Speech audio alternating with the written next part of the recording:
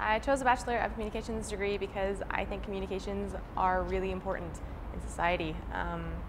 Just to get your message across, whether it's for your personal use or for a company that you're representing, I think that you need to make yourself accessible, and you can't do that without proper communication skills, whether it's visual or written or verbal.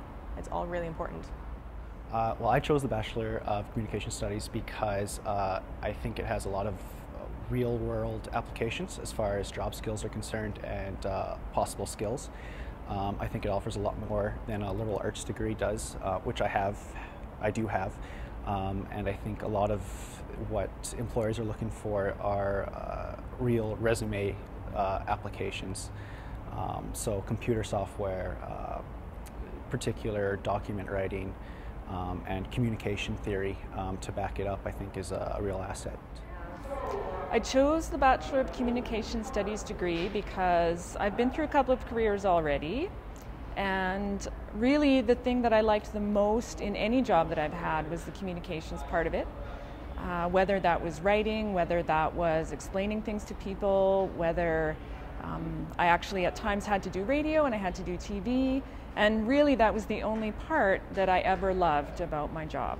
And I've, over the years, run into people who've been through the program here at MacEwan, or who've been to MacEwan in another program, and they always have such great things to say, and so here I am, happy to be here. I chose the Bachelor of Communication Studies program because I like to write, and I would like to find a career path that uses my love of writing.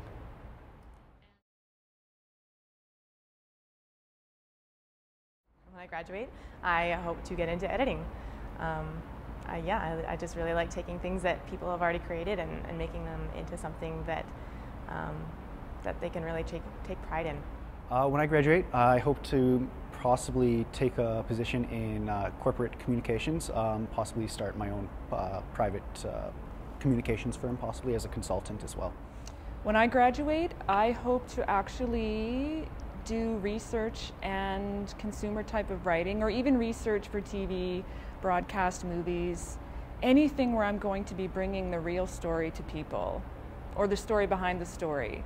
Those little bits of information that are really quite fascinating, but often you never find out about. That's what I want to do.